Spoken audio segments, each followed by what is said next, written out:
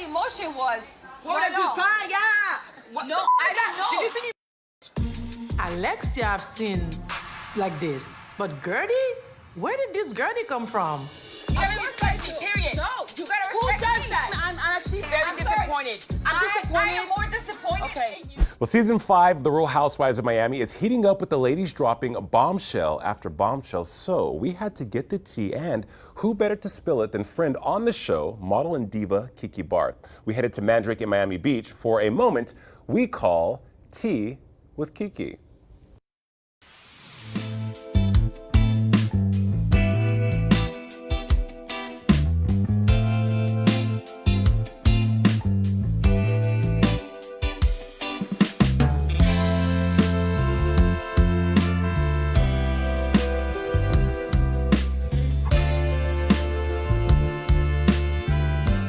Hello. Kiki, hi. Good to see you. Hi, my love. How are you? I'm great. So good to see you. Thanks for having me here. I thought we'd have, you know, a nice high tea in the afternoon. You look incredible and stunning per usual. Thank you so much.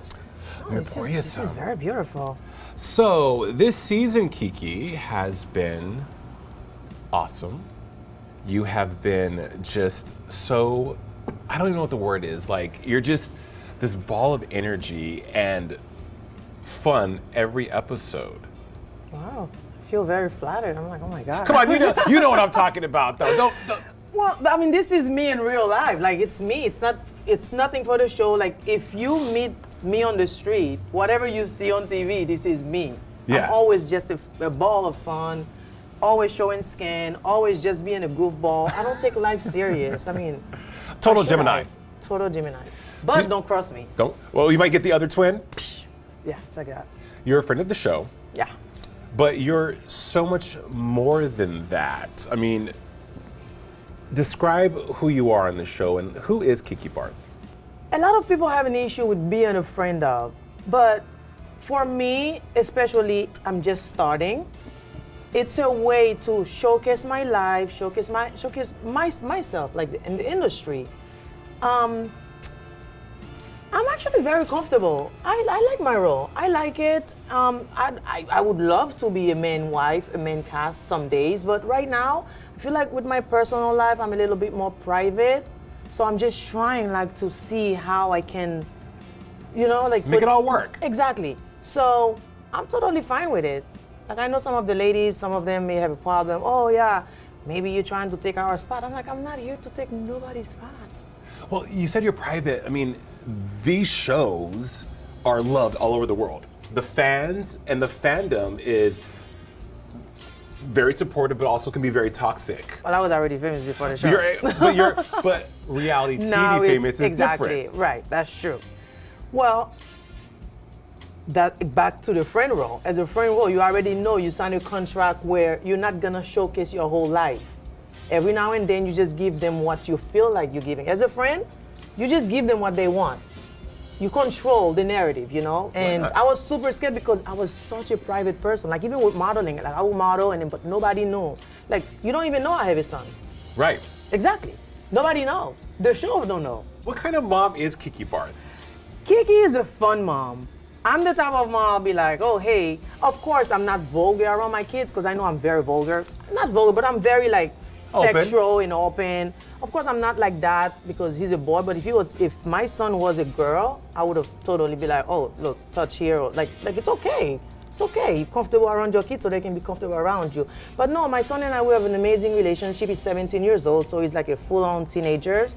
But then again, both of their dads are not in my life. So I have to be the tough mom too. So I'm the fun mom, but when it comes to play that dad role, like, hey, I just give you that Haitian look, don't do that, stop. Even my little daughter, like three years old, I look at her a certain way, she just went like this. She knows. Yeah, so. You left home at such a young age. I left Haiti 13 years old. Wow. I came here and then I stayed with my stepmother, and at 15 years old, she didn't want me in the house, and it was because I didn't do anything. It was because of a reason, like give me a reason, something. She just abandoned you. Yeah, but it's a thing in the Haitian culture where stepmother always clashing with Is it jealousy? stepdaughter. I believe so. Emotionally, Kiki, because I mean, like, here you are, a young girl, impressionable. 15 is very young. You left Haiti at 13. Yeah. 15 years old, you're pretty much thrown on the streets. I'm always gonna be fun, but there is a side of me also that's tough because I mean, I was literally raised on the street. Like, I can literally go to a palace and sit with kings and queens, but I can also be with the homeless people and still have an amazing time. This is why I'm able to bring Burger King when everybody's eating caviar. That doesn't mean that I don't enjoy caviar, but I can enjoy both. And that's me. That's you. And it doesn't matter like who I'm sitting with, I'm able to do both. So when she kicked me out, I'm on the street, I had to survive. And when she did this to me, I was very upset with my father because my father allowed it. It's almost like she lied to him and he just said, kick her out. So I did not speak to my father for 10 years. What has that healing looked like for you then? Because we see you now on the other side of it. You've had a successful career, you're a mom.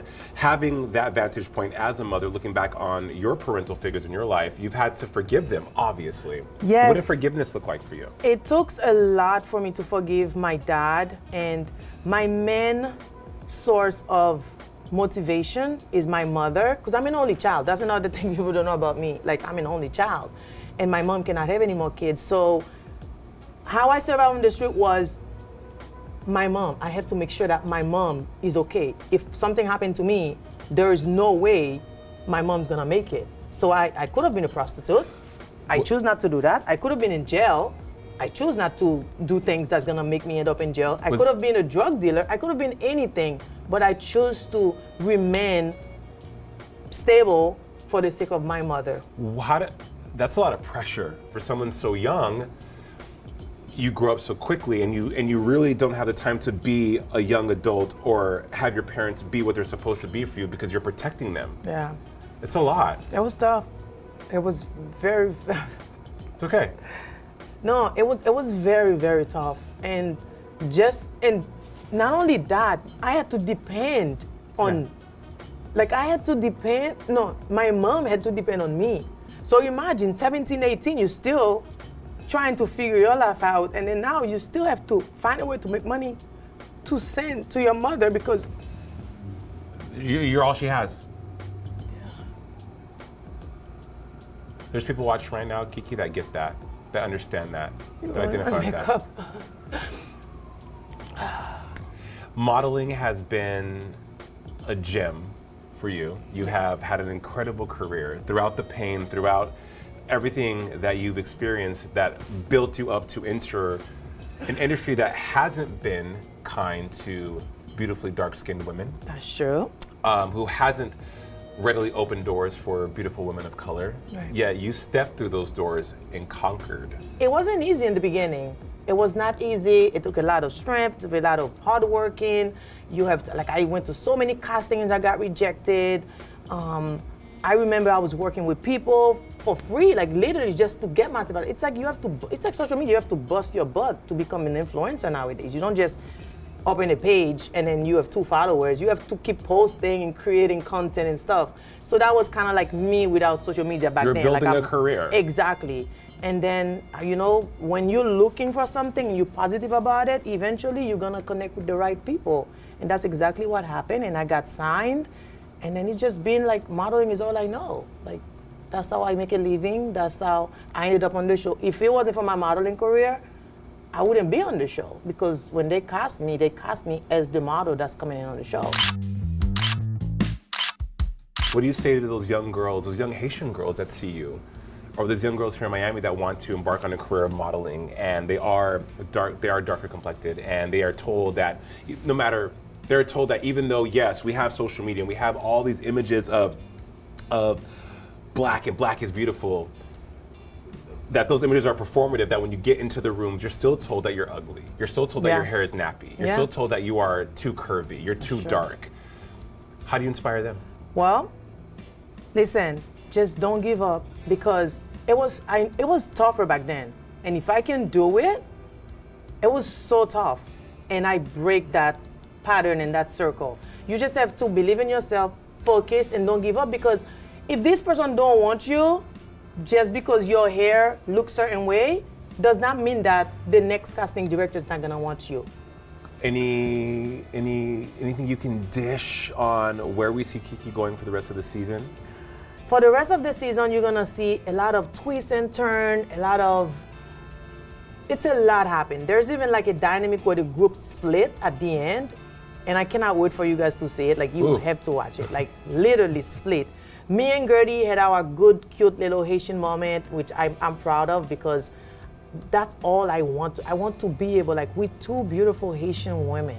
On a huge platform that exactly should have that representation. Exactly. It's coming. It's coming. But no, it's so much more. Like, you think you've seen it, you haven't seen anything yet. You haven't seen anything yet. Oh, wait till the Bahamas. Well, look, a new episode's airing tonight. Yes. Lots of drama, lots of fun, and lots of you. And that's the tea. And that's the tea, boo, and we can drink to that. Of course.